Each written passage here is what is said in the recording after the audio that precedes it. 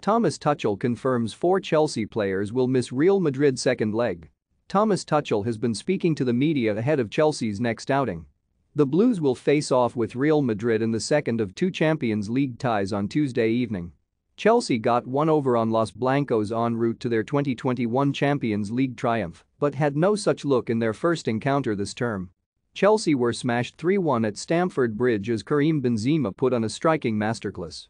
So, it seems unlikely that Chelsea will be able to turn the tie around this week.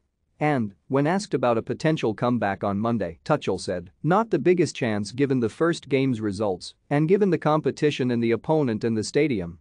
We never manage our input by the chances we have for our result. It is unlikely, but it is worth trying, and trying means that we will play to our fullest and to our full limit. This is what it is a big night." Elsewhere in the press conference, the German was asked about team news. "And it is not great for Chelsea ahead of the Madrid tie.